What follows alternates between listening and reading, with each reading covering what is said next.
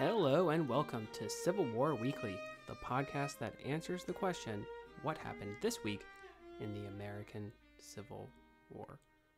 I'm your host, Tim Patrick, and this is episode 28, September 27th through October 3rd, 1861. Before we really get going, just a quick announcement.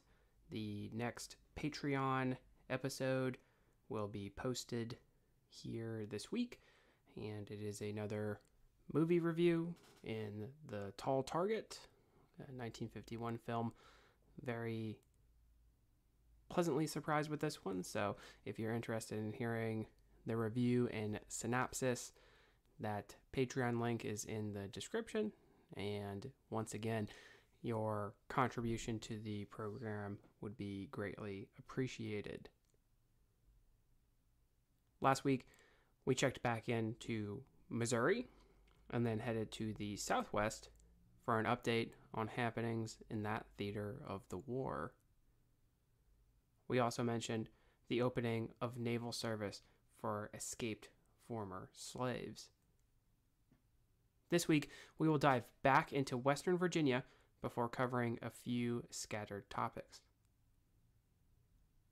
So let's see what is going on with Greenbrier River or Camp Bartow. Remember, not too long ago, Robert E. Lee came out to try and solve the situation in Western Virginia.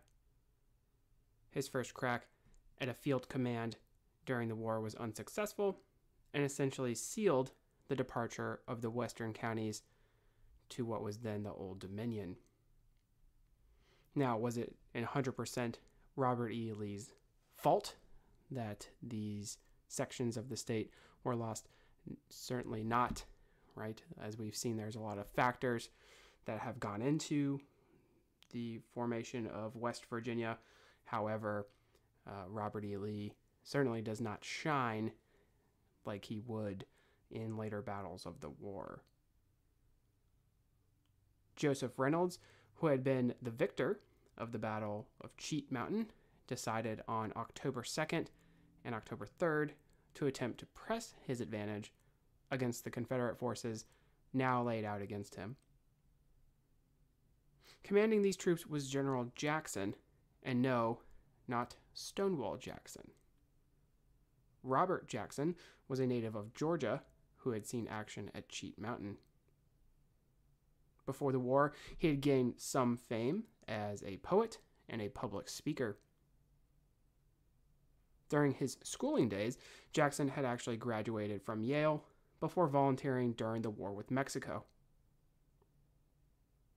Jackson had under his command some 1,500 men, including William Tolliver, an interesting figure. While the name is actually pronounced Tolliver, it is spelled Taliaferro, which is one of those Civil War tidbits there. You might see that name and hear Tolliver, and it might not connect there, right? William was born in Virginia to an Anglo-Italian family, which explains the name. He also served in the Mexican-American War before returning to plantations and state government. Tolliver actually commanded Virginia militia troops during John Brown's raid, which we talked about all the way back in the early episodes. After the war, he would become Grand Master of Masons in Virginia. He will also be involved, coming up here fairly shortly, in the Romney expedition and be one of the officers that bumps heads with Stonewall Jackson. So not his superior in this battle, but certainly coming up, there will be some conflict there, and it will lead to some sour relations between the two officers throughout the rest of the war. Also present was Edward Allegheny Johnson, another Virginia native and veteran of the Mexican, American, and Seminole Wars. Johnson had served in the Army for 23 years before resigning his commission to join the Confederacy. He would go on to command a division under Ewell, who we first met during the early engagement at Fairfax Courthouse. Johnson would actually receive some blame for not assaulting Culp's Hill at Gettysburg, but that is not until 1863, so we don't have to quite worry about that just yet. He was a bit of a rough character, but also, fun fact, had a reputation as being a ladies' man. Supposedly, a wound he had received in the Mexican-American War caused him to blink uncontrollably, which made women of the time think he was flirting with them. He would earn his nickname in December of 1861, so right around the corner, we're going to find out why he's called Allegheny Johnson. Jackson's Confederates camped along the Greenbrier River in what is now Pocahontas County, West Virginia. Their camp, named Camp Bartow, was approached by the men of Reynolds in the early morning hours of October 3rd. The position was strategic, being located along the Stanton-Parkersburg Turnpike. Union troops under Reynolds would drive the Confederate pickets away before entering the camp. Federals would assault men under Albert Rust, who had been a congressman from Arkansas before commanding the 3rd Arkansas, along with also being a representative for that state in the Confederate Congress. Artillery would soon open up, the two sides exchanging fire. Reynolds would send a contingent of Indiana troops to flank the Confederate right, but Jackson had posted 2 Georgia regiments to block the ford of the Greenbrier River. Reynolds would withdraw from the field after the failed attempt. Overall, casualties were light, although both North and South would exaggerate their claims. 40 men killed or wounded for the Confederates, and around the same number for the Union, would lead to very little in terms of strategic advantage. Both sides would claim victory, but ultimately nothing was gained. Sort of following along in the same sort of path that a lot of these earlier engagements during the war have taken, that any small-scale action is blown out of proportion for their advantages in terms of the press and propaganda purposes, right? So Greenbrier River would definitely fall under that category. Up to this point, we have not talked about camp life in the Civil War. During the campaign season, 1 out of 30 days could be counted on for combat. How was the rest of the time filled up, though? Drill was constant for soldiers preparing for battle.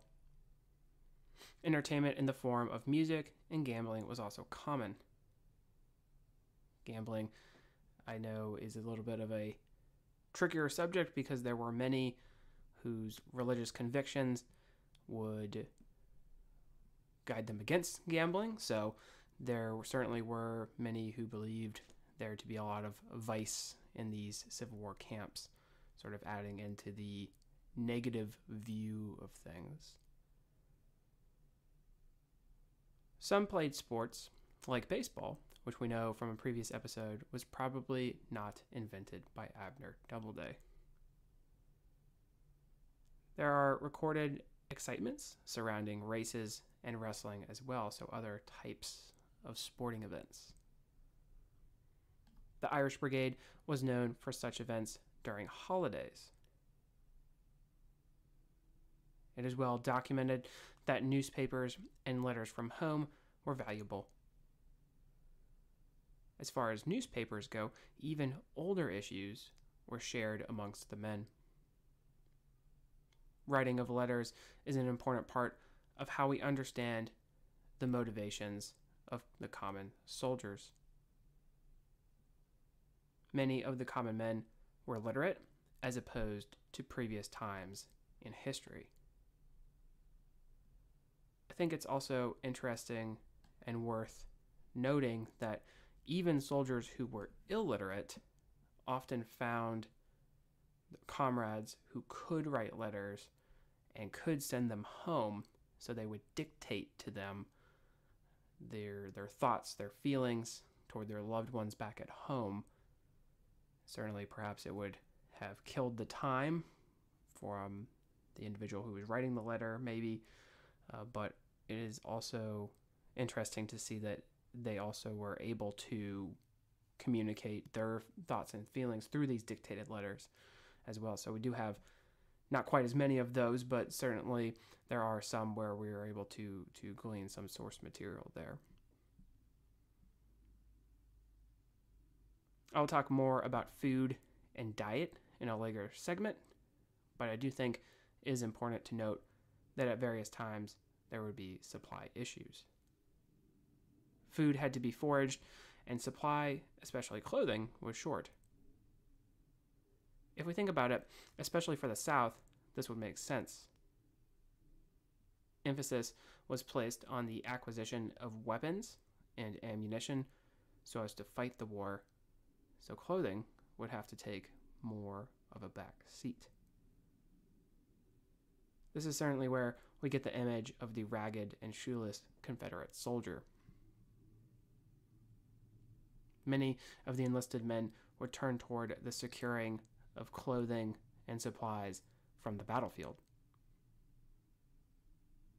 Here is a quote that describes this action. Nearly all equipment in the Army of Northern Virginia were articles captured from the Yankees.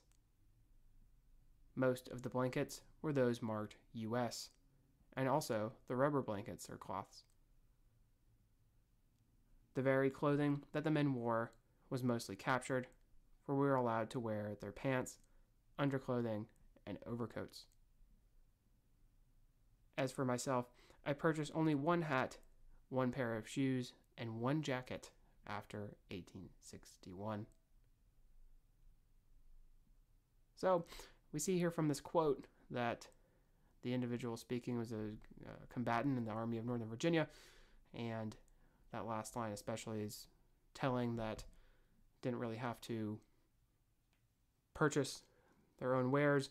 They were able to gain clothing as spoils of war, I suppose we should say. Unfortunately, nearly 500,000 men would die from the poor sanitary conditions that we have described in previous episodes. Winter camps were part of the cause for this problem. You may have heard the phrase wintering or moving into winter quarters. Road conditions were not so good during winter months, so armies would many times refrain from going out on campaign.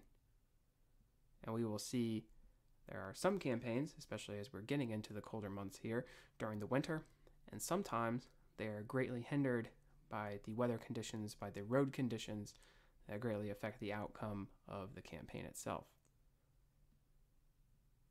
A fixed camp would be selected, which meant that the soldiers could build more permanent shelters to protect them from the elements. The dog tents used on campaign, combined with a single blanket, were not as desirable. A wooden cabin with a makeshift chimney would keep the men warm.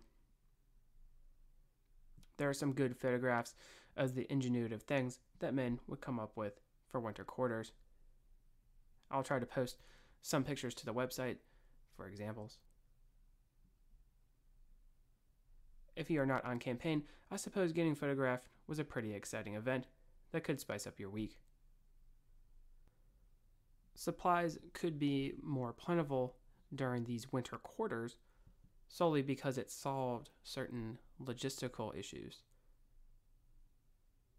Should also point out, though, that there were usually problems in terms of discarded waste and fresh drinking water, especially if the army was fixed in one location for a prolonged period of time. Disease and pests were also common. By now, we highlighted that earlier, so I'll leave it there as just a little reminder. Now I know we have a little bit of a light week, but I would like to just close out by going over some inspirations for the war efforts both north and south. We have already talked about the French and Napoleonic influence on tactics, but there are some examples we can turn to and dive even further. Eventually, I would like to have a brief but more in-depth overview of the Mexican-American War. I know we will talk about the service of many of these veterans and battles they fought, but without an outline, I can understand that it could be a little bit confusing. So before we turn the corner to 1862, I will definitely have a segment going over Mexico. I would like to take a look at the conflict that is often overlooked, the Crimean War, as well. There were American observers in this conflict that could have learned valuable information that could potentially help in the Civil War. First, let's have an outline of the war and major events. Following the end of Napoleon, you will often hear that the major countries of Europe would be concerned with the balance of power. They did not want to repeat having a country like France become a dominant force and come very near to the conquest of the entirety of Europe. This would actually continue all the way until the First World War. Russia was probably feeling very good following the Napoleonic age. They had held off Napoleon and participated in the campaigns leading to Paris. Something they always desired, though, was a port that would allow easier access to the rest of the world. They would see an opportunity in exploiting the sick man of Europe, the Ottoman Empire, who the Russians would often be at war with. Russia would want to expand and thus upset the rest of Europe. Now you remember when we talked about Napoleon III when speaking of the role of Britain and France in the Civil War. He would also look to restore France to some of its former glory and battle Russia as protector of the Christians within the Ottoman Empire, a move that would see either power gain influence in the East. Russia was not okay with this, especially with Constantinople and the Orthodox faith. They would invade the Balkans, but fighting ended in a stalemate. A naval action that was one-sided for the Russians did make Britain and France uneasy. Russian ships destroyed 11 Turkish vessels with the use of exploding shells, causing public outrage. Still, both of these nations were interested in finding a peaceful solution. When Russia did not agree to terms, then there would be war declared by Britain and France. In July of 1854, the French and British would invade the Crimean Peninsula. This was done despite the fact that Russian forces had actually withdrawn from their advance into Ottoman territory in the Balkans.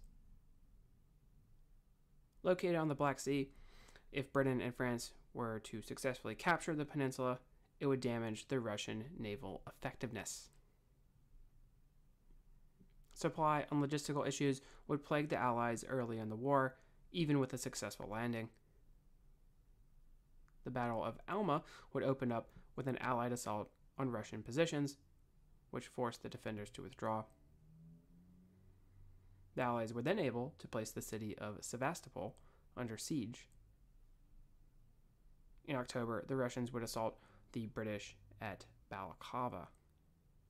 This battle is where we have the famous charge of the Light Brigade. A miscommunication occurred, which saw British cavalry charge in the wrong direction towards stronger Russian positions. A famous Tennyson poem was written about the charge, which I will read a few lines of, and not just because I memorized the whole thing in 6th grade, well exceeding the minimum of the length of poem I was supposed to memorize. Cannon to the right of them, cannon to the left of them, cannon in front of them, volleyed and thundered, stormed at with shot and shell. Boldly they rode, and well, into the jaws of death, into the mouth of hell, rode the 600. Flashed all their sabers bare, flashed as they turned in air, sabering the gunners there, charging an army, while all the world wondered. Plunged in the battery smoke, right through the line they broke, Cossack and Russian reeled from the saber stroke, shattered and sundered. Then they rode back, but not the 600. Cannon to the right of them, cannon to the left of them, cannon behind them, volleyed and thundered, stormed at with shot and shell, while horse and hero fell. They that had fought so well came through the jaws of death, back from the mouth of hell, all that was left of them, left of 600. When can their glory fade? Oh, the wild charge they made. All the world wondered. Honor the charge they made. Honor the Light Brigade, noble 600. Now, the charge itself did not accomplish really anything, despite what Tennyson would have you believe. A third of them were killed in the process. The Battle of Inkerman in November of 1854 was fought mostly in the fog and would see the Russians attempt to break the British siege. The Allies were able to repulse the assault and continue pressing the advantage against the Russians. Tough winter conditions would see many men die from disease. On September 9th, 1855, Sevastopol would fall to the Allies, who would be joined by Italian troops. Despite this victory, the public opinion of the war was down, and in 1856, the Treaty of Paris was signed, ending the conflict.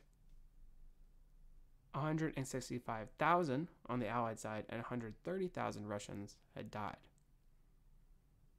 Any territory gained had to be returned, and control of the churches in the Middle East would remain with the Ottomans. In one of those weird twists of historical irony, the Russians would actually go to war with the Ottomans again, this time without interference from Britain or France, and take the territory they were seeking just a couple years later. Now that we have the rundown complete, I think we can look at inspirations and lessons perhaps learned that would affect the Civil War. British armaments were superior, using weapons with percussion caps, but perhaps the Americans would already have known that from using those weapons against Mexico in the 1840s. Just obviously on a larger scale, this could have been illustrated further. The importance of logistics and supply would be on display, something we already discussed when talking about interior lines. The British would build a railway to help supply their troops. This focus on the importance of trains to ferry supplies would be a valuable lesson, and certainly one that is seen repetitively during the Civil War. We even have a famous scenario during the war where Confederate troops are actually ferried from the Army of Northern Virginia down to help Braxton Bragg. So while that hasn't actually been used in warfare yet, at least not in the Crimean War, it is certainly an idea and something that is utilized in the 1860s. The Crimean War would see the use of photographs and the telegraph as well. I plan someday on doing a segment on photography during the Civil War, but this was a way to show the public what was going on. The telegraph would speed up communications and be very important during the war between the states, as we already discussed. There would be advances in nursing. The famous Florence Nightingale appeared during the Crimean War. Overall, there were small lessons to be learned that do pop up throughout our story in America. Let's go ahead and pause there. We talked about the Battle of Greenbrier River, as well as had a discussion on camp life during the American Civil War. I'm willing to bet that you did not think you were going to learn about the Crimean War, nor did you anticipate hearing some poetry during this podcast about the Civil War either. Next week, we have a Navy-heavy episode, so if that's something that appeals to you, get excited. If you like what you hear, please make sure to leave a review. Posted in the description should be a link of the website, Patreon, as well as Venmo information. As said at the top of the show here, support for the general upkeep of what we're doing here and continual improvements toward the quality would be greatly appreciated. Your feedback is welcome as well. Any kind of questions, comments, concerns, the email is cwweeklypod@gmail.com. Thank you all so much for listening, and have a great week.